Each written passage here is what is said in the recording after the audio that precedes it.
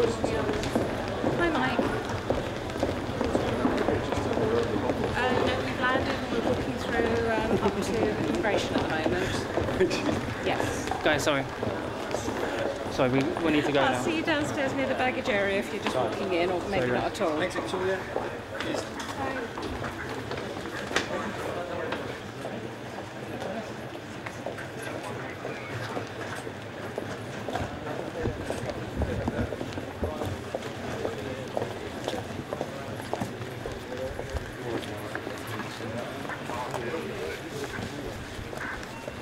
Can you guys walk back a bit further because you're kind of right in the face.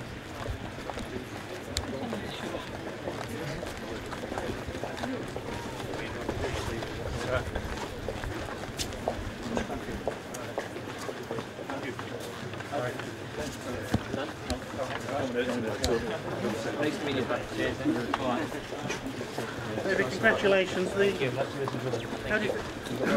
What was the reaction like in Singapore after the result? Incredible, actually. It was an amazing place to host the event. Perfect place. More involved in the Olympic? Yeah, obviously I'm involved now from, I've been involved for a year and a half, and I'll carry on being involved up until the tournament, hopefully. What will you be doing exactly? I don't know yet, that hasn't been discussed, but you know, what I've done so far they've been happy with, so I was speaking to the mayor, and the mayor was saying that he's going to be in touch and tell me what he wants me to do. What did you personally think when the result came through? I don't know, there was excitement, there was shock, and just euphoria between the whole team, you know, to be part of something like that as a footballer. With all these athletes around me that have won so many gold medals, you know, it's just it's a great honour. And what do you think it'll mean to the East End now?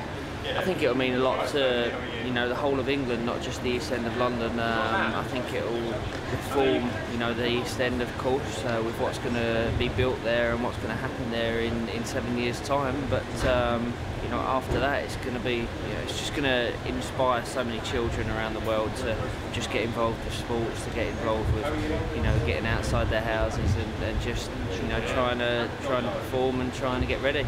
Lovely. Thank you very much. Thank you. Thanks a lot.